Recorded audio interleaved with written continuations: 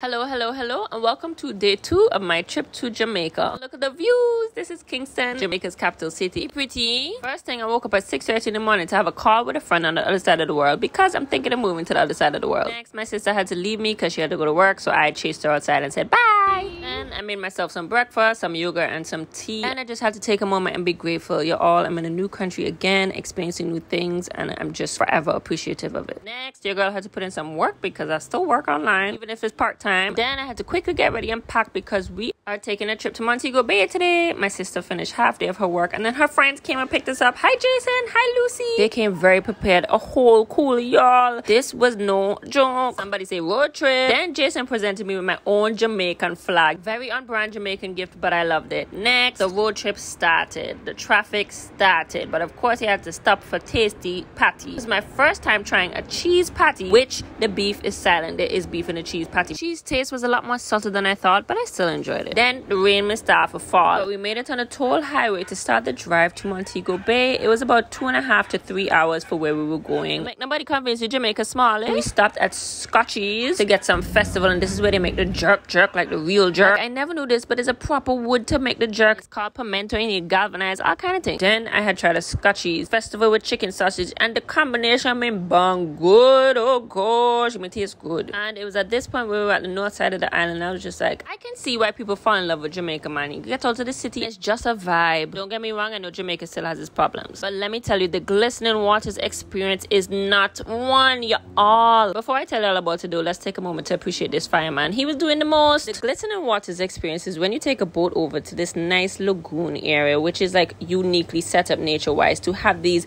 bioluminescent things in the water. Look at this water, it is lighting up. You jump in, and when you agitate the water, it lights up, y'all. I felt like a mermaid. I felt like I had magic on my hands. That is blue stuff from blue algae, and I'm swimming and it's blue, and I just love it. It's just a natural chill experience that I highly recommend to everybody to do when you visit Jamaica. After, we headed to Coral Cliff for food and to meet a really good friend of mine who's Jamaican that lives in Montego Bay. O'Neil, big up yourself. So big up to this live cover band. Afterwards, there was an arcade downstairs, so we decided to be kids and gamble away our money in the arcade instead. After we finished hitting all the Krabby Patties, we decided to call it a night after 1 a.m. Here ends day 2 in Jamaica. See you on day 3.